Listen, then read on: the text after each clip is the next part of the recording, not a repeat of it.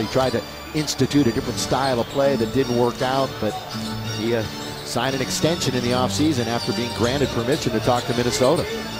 Well, Jeremy Lin has the ball in the corner. He's got to make sure he doesn't pick up his dribble from that position. However, he knocks down the three-point shot. He's second on this team in threes.